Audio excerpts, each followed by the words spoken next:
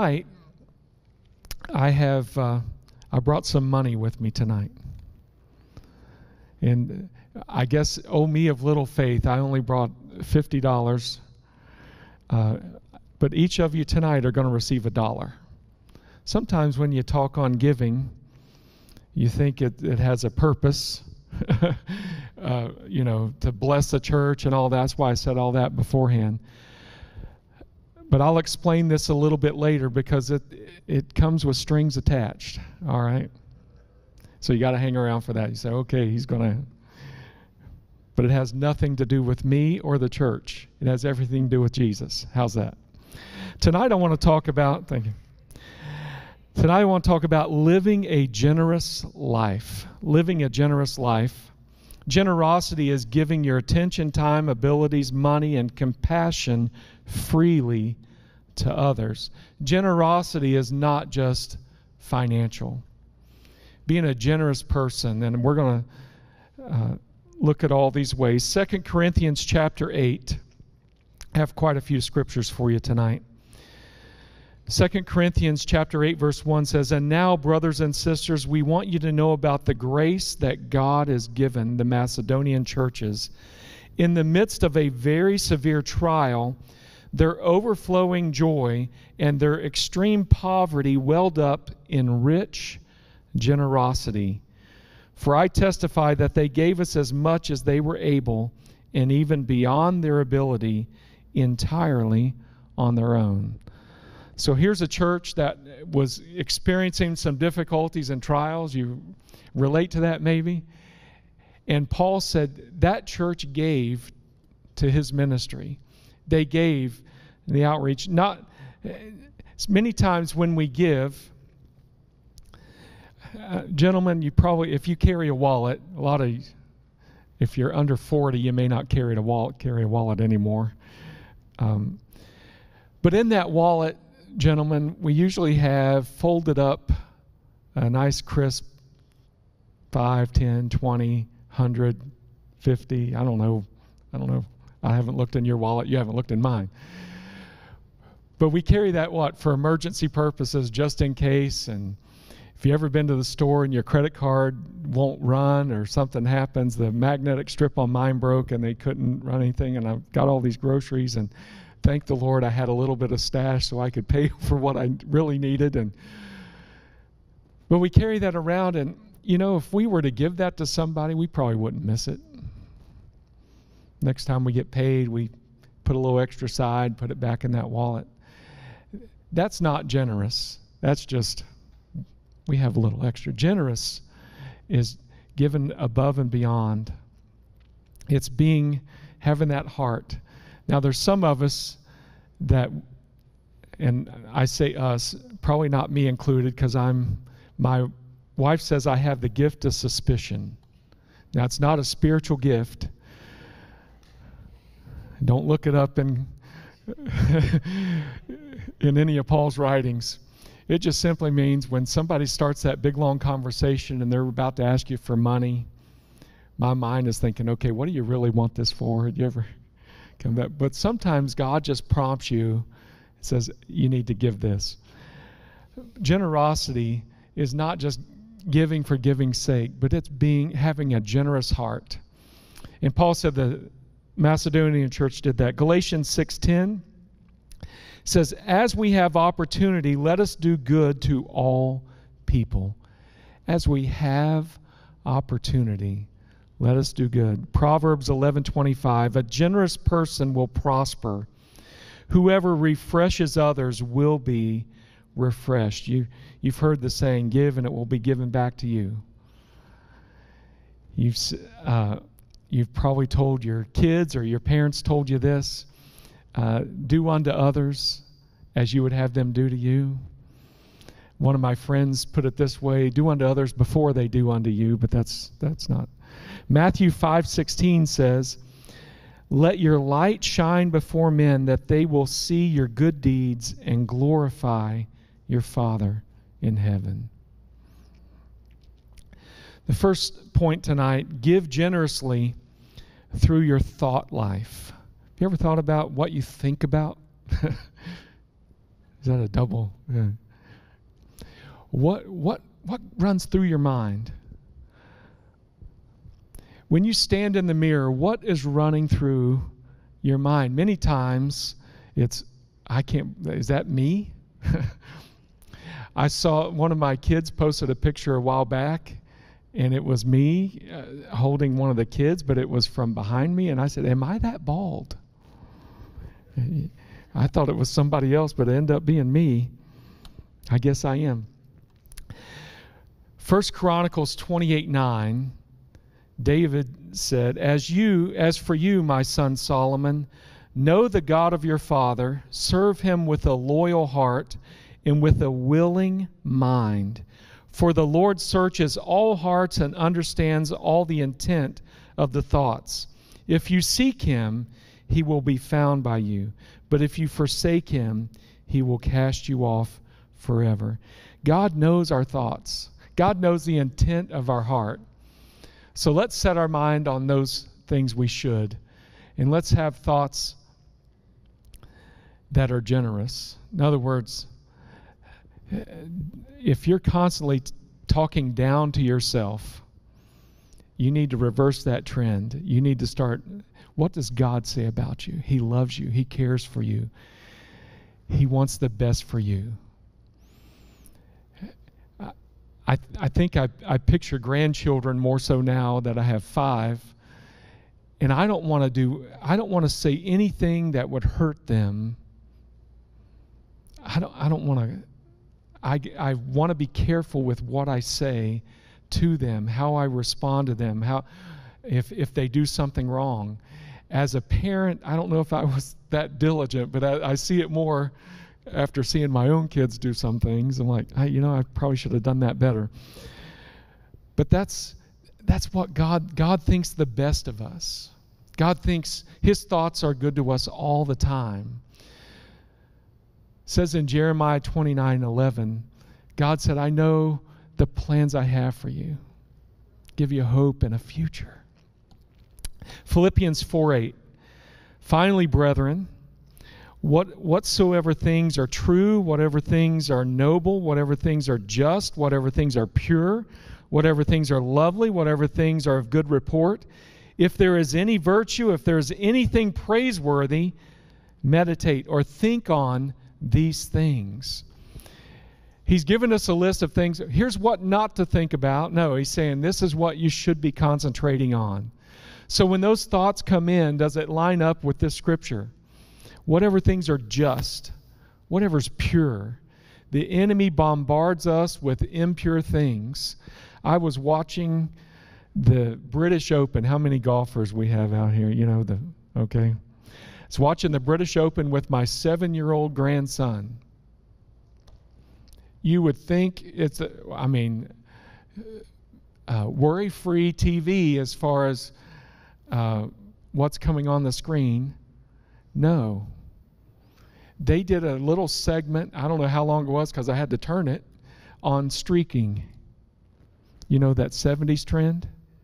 Like, what are you doing? I'm like, you can't watch anything anymore. Right? You just want to. And my grandson's eyes got this big. I'm like, we're not watching that. Put your head down. Golf. You'd think, anyway, whatever's just, Satan tries to come in any way, right? Whatever is pure.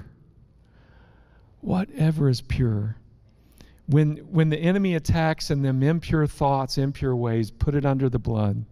Amen. Whatever things are lovely, whatever things are of good report. We don't need to, there's enough bad in the world to tell everybody else about the bad that's going on. Watch 2 minutes of news and you've got enough bad to do you for a week. If there is any virtue, if there is anything praiseworthy, then think on these things. That's what he wants us to think about. That's a generous thought life. Number 2, give generously through your words. Ephesians 4:24, put on the new self, which in the likeness of God has been created in righteousness and holiness of the truth. Therefore, laying aside falsehood, speak truth, each one of you with his neighbor, for we are all members of one another. Speak the truth. One version says, speak the truth in love. And sometimes we want the truth just to hit them upside the head like a 2x4, right? We need to speak it in love. We need to speak it in love. Acts 15:31 says, when they read it, they rejoiced because of its encouragement. Judas and Silas, also being prophets themselves, encouraged and strengthened the brethren with a lengthy message. You thought you didn't like long-winded sermons. They're in the Bible too, right? So it encouraged, what they said encouraged and strengthened the body of Christ. Man, I wish people would say, you know what you said encouraged. I hope tonight, what you said encouraged me. It strengthened me. It gave me something to stand on. That's the Spirit of God working, because that's not natural for us. But in Christ, it becomes that way. So after they had spent time there, they were sent their way from the brethren in peace to those who had sent them out. But look at that, verse 31. When they read it, they rejoiced because of its encouragement. There are 5 love languages. I'm not going to get into them tonight, but some of you have it's really what touches your heart. For me, it's acts of service. It's not really words or what you do means a lot to me, right? If you go out of your way to help me or help the church, whatever, it just means a lot. Others, it's words. You can say the slightest thing, and it means the world to them, or it can crush them. And if God prompts you to write a card or call someone or pray over someone, let God speak to you through those words and speak to their heart. And it means a lot. We receive here at the church, many times we get thank you cards from folks, and when they've gone through a difficulty and the church has been there, and sometimes we just tape it out there on the information booth for everybody to read. The words are they're powerful. What happens in our lives and what God can do through us. But encourage one another with those words. The Bible says there's life and death in the tongue. We can cut someone down. You ever been angry at someone and you just pulled it all out and you just let them have it? I don't know what the circumstance was, but I got angry at my mother. If you met my mother, you would say, why in the world would you get mad at her? Because she's one of the sweetest ladies in the world. But as a teenager, all right, let me just caveat that. It wasn't recently. I got upset, and I wanted to hit her where it hurt, and that was telling her I didn't love her and telling her she wasn't my real mother. Now, a real mother will know that is my child, right? And with tears in her eyes, she looked at me and said, I love you no matter what you say. I love you. No, that's real love right there. And I know it hurt because I've apologized over and over, and she's going to watch it again when this comes up. But she loved me right through it. So when folks maybe respond to us in that type of way, when they're angry and bitter and they fight at us, we got to let the grace of God come and help us to love them in return, even though we don't see anything back. But being generous through your word is to not jump right in there with them and throw those insults back.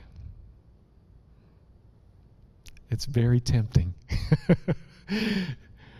But boy, when that starts happening, just start praying, Lord, give me a peace. Give me a peace. I was in a extreme, difficult situation, and the person across from me had done some very horrible things. And my carnal man wanted to get up and I won't use the word strangle because I wanted to hit him and make it hurt, but the Holy Spirit, I just prayed under my breath, Lord, help me in this moment. And I felt like a weighted blanket covered me in a peace. And I couldn't move. And the peace of God just came. It's unbelievable because I wanted to say and physically do things, but the Holy Spirit moved in. So when you're going through a difficulty, when you're facing those types of trials, and pray, Lord, give me the grace to respond correctly.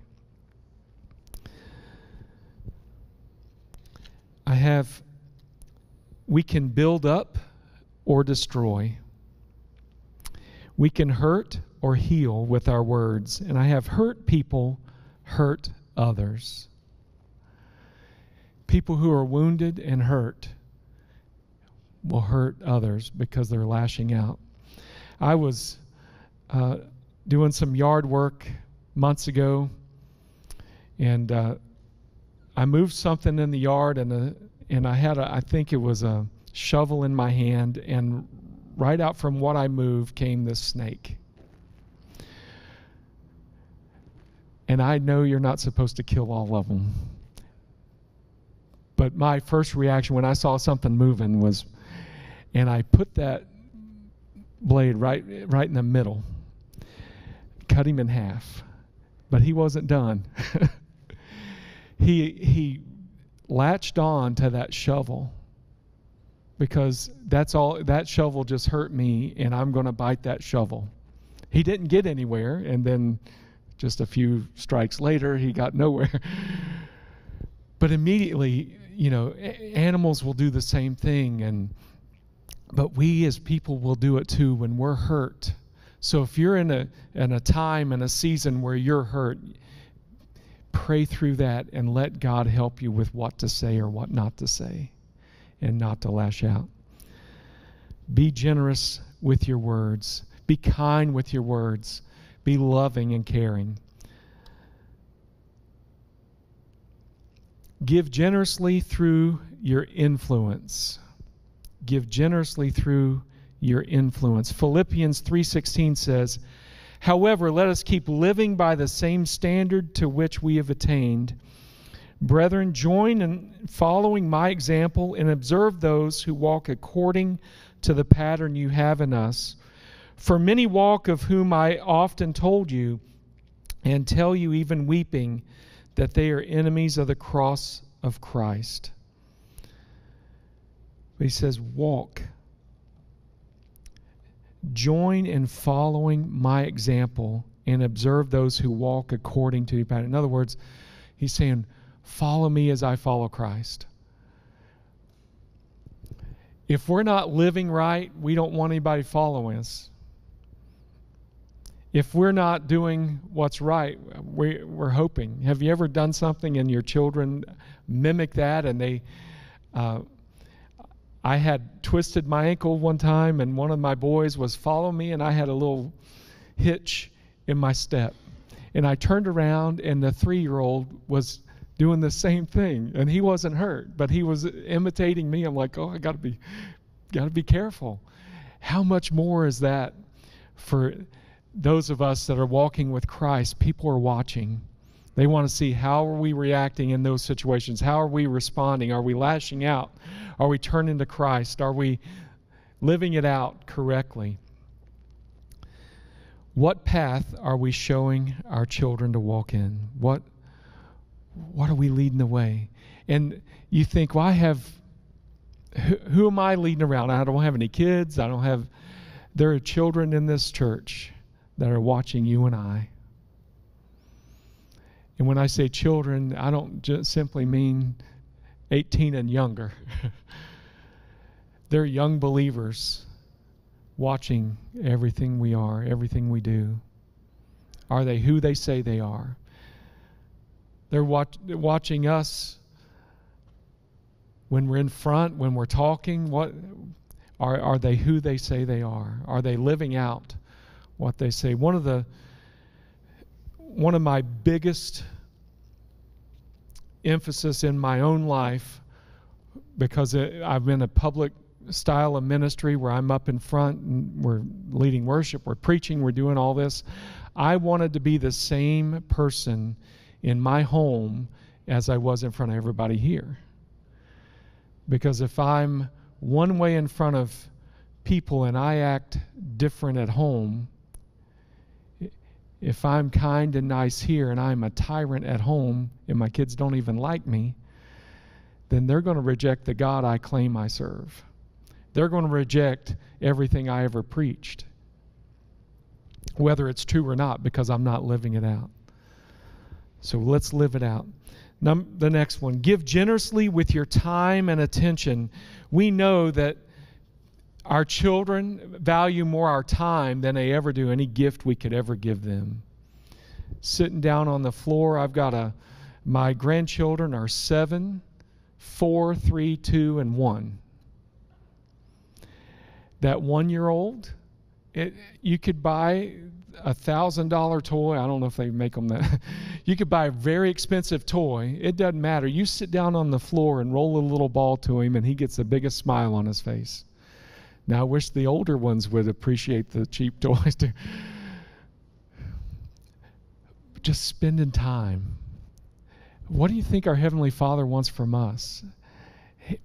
We think if we do this, we do this, we do this. He wants to commune with us. He wants to relate with us. He wants us to know who He is. He knows all about us, but He wants us to discover who He is. Whatever you do, do your work heartily, as for the Lord rather than for men, knowing that from the Lord you will receive the reward of the inheritance. It is the Lord Christ whom you serve. Acts chapter 3. But Peter, along with John, fixed his gaze on him and said, "Look at us." And he began to give him his attention, expecting to receive something from them. But Peter said, "I don't possess silver and gold, but what I do have I give to you. In the name of Jesus Christ the Nazarene, walk." And seizing him by the right hand, he raised him up, and immediately his feet and ankles were strengthened. And with a leap he stood upright and began to walk, and he entered the temple with them. He went with them. He followed them. He was watching their example. They were showing him. We have a little bit of silver and gold. I don't even know if you could label that today. We have some paper. All the money in the world can't buy you happiness. The Bible says, what does it profit a man to gain the whole world and lose his own soul? You could be the richest person, give your kids when you pass or retire and you give your money away, it burns up. You can't take anything with you. But what we put in each other with Christ, how we live our example, how we share Jesus, how we walk Him out and show them is so much more valuable. Is so much more. Pastor talked about the other, I don't know, last week sometime about the churches in Africa that work all day and they have nothing, and they come and they stand. They walk and walk and walk to get to church, and then they come into service, and it's all about Jesus. Same thing for those of us that went to Honduras with us. I mean, you should see some of the places they live in. They sweep the dirt of their house. I mean, but because they have Jesus. It's not about material things. America has made it about material things. It's about eternity, about Him. Give generously by sharing your stuff. If anyone wants to sue you and take your shirt, let him have your coat also. I just stepped on a few toes, right? I mean, whoever forces you to go 1 mile, go with him too.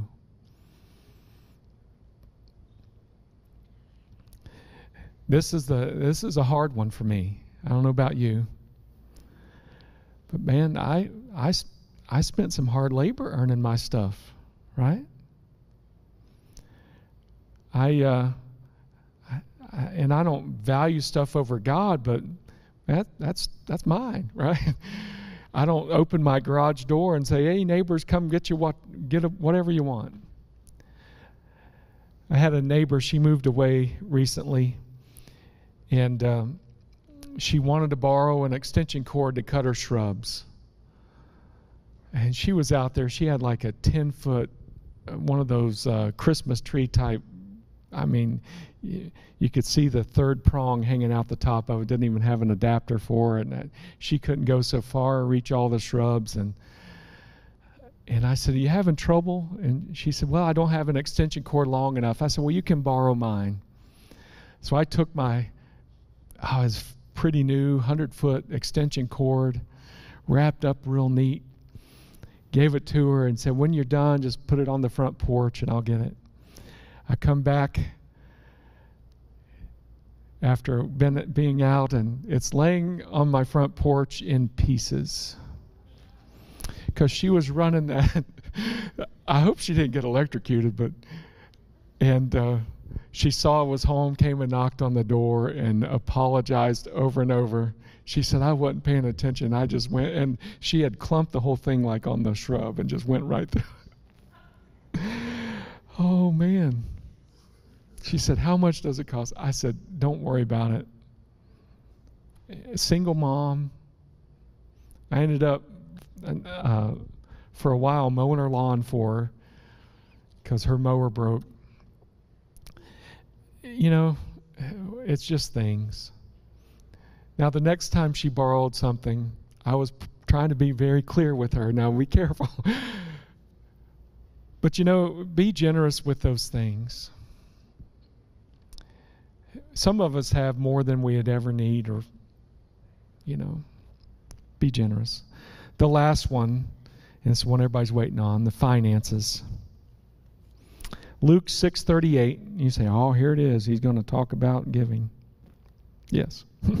"Give, and it will be given to you. They will pour into your lap, good measure, pressed down, shaken together, and running over. For by your standard of measure, it will be measured to you in return." What you value. I have 3 points here. Thank God for his provision through your tithe. This sermon isn't about giving, but I have this in here. Honor God with 10% and watch God bless the other 90 like you never believe. This is not about New Life Assembly and putting money in our account. You got to know our heart here. If you honor God with that amount, he will bless you. We're getting fence estimates. We have to put a fence in where you can see the trailer park now where we took those trees down. And I talked to a gentleman, and he said, "I give churches a discount." And he told me his price. He said, "The reason I do that, when I give the church a discount," he said, "I don't make what I do with everybody else." He said, "But in no time, I get more business than I can handle because I've given to God."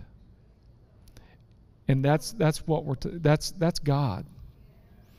God isn't paying us back for something. Everything we have is from him anyway. And what we're saying with 10%, you say, "Man, I can't do that." All right.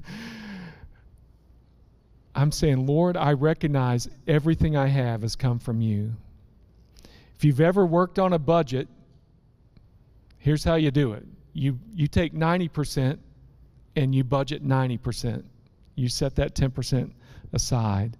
The Bible says, see if God won't pour out a blessing. The next one, honor him in your offerings. Water offerings, anything above and beyond. The last one, demonstrate God's love by giving generously to others. Demonstrate His love by giving generously to others. There's a parable of the workers in the vineyard, and the owner of the vineyard hired workers early in the day and said, they hired him at 1 denarius. All right? You work all day, that's your pay. But he kept hiring people till the end of the day. Let's say they worked 7 to 5 or 8 to 5. At 4 o'clock in the afternoon, he was still hiring laborers, and they were working 1 hour, and they were going to get paid the same amount. Now, you and I say, that's not fair, right? But that's what they had decided to do. That was their choice. I'll work for that. It was those who had labored all day complained. In the natural, I'll say, yeah. I mean, you work very little. Matthew 20:13. But he answered one of them, said, I'm not being unfair to you. Didn't you agree to work for a denarius? Take your pay and go.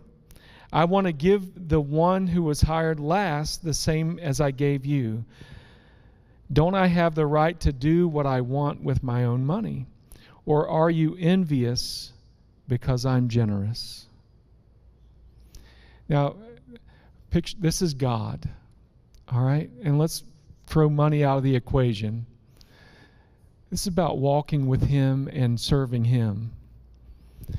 I think about the people who served God all their life, gave everything to God. It's like the prodigal son and the older brother, just every day laboring, and then some Johnny-come-lately, if you will, gets saved at the last minute on their deathbed, and they're going to receive the same reward, or they're going to receive the same heaven or be in there just as you and I.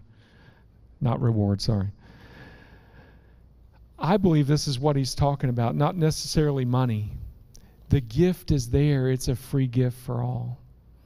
And whether we get saved, and my goodness, those that lived a hard life that get saved at the last minute have lived a hard life. But if you gave your heart to Jesus early, you've lived a peaceful life. I mean, it hadn't been bed and roses, a bed of roses. It hadn't been the best, but there's a peace of God that passes all understanding. So let me encourage you. God is generous. Receive what He has for us. Work hard. I think of Martha and Mary. Martha was busy, working. And she was mad because Mary was up there worshiping Jesus. She should be in here helping. The first church, better be careful, this is on tape, right? One of the churches my wife and I were at, I was just starting as youth pastor, and she was the youth pastor's wife, and they always had these fellowships at the end of one Sunday night a month. And we didn't know, first time there, and we're just, enjoying, and this young lady, as being the new youth pastors, wanted to talk to my wife, and she pulled her aside and she began to counsel with her. That young lady told her at that moment she was pregnant. I mean, this is our first Sunday night on the job, and this big revelation. So she's spending a lot of time with her, but there were some ladies in that kitchen that were serving and doing all this, and they weren't happy with the new staff member's wife because she wasn't in there helping with everybody else. Had no idea what's going on. Monday morning, before work, we get a knock on the door. It's the pastor, and we're getting reamed out. I'm like, what church did I sign up for? We worry so much what everybody else is doing. Take care of your own, right? And we don't know the circumstances. We don't know what they've been through. We don't know. The lady that poured out the the ointment on Christ at his burial. They were saying, you could have sold that money, you could have done all this with that, you could have fed so many of the poor. And Jesus rebuked them and said, you don't know, she's prepared me for burial. That's my interpretation. But don't be envious of what God is doing for everybody else. Be generous in your thoughts. All right, practical ways of being generous. Tonight, I'm going to give everyone here $1. That's not a lot of money. In fact, we might be able to give $2 to everybody. But what we're going to, what I want to do, we're going to pray over this $1. And we're going to ask God, does he want you to add anything to it? Right? You can add 4, 9, 49, 99, 999, 9,999. I don't know what God's going to prompt you to give. And pray for God to lead you to someone to bless. All right? This is putting our faith into action tonight. Give whatever that amount is, whatever God lays on your heart, to someone this week, to whomever the Spirit of God leads you to. A person could be a neighbor, a stranger, a person in line, a checkout, a waiter, anyone. But do not give it anonymously. Many times we want to just slip it in and walk away and nobody knows who gave it, all right? This isn't that opportunity, because we want to be purposeful with this. I want you to give it by sharing that God has been generous to you and he wants to show you his love. So you're telling them that I want to show God's love by giving you this.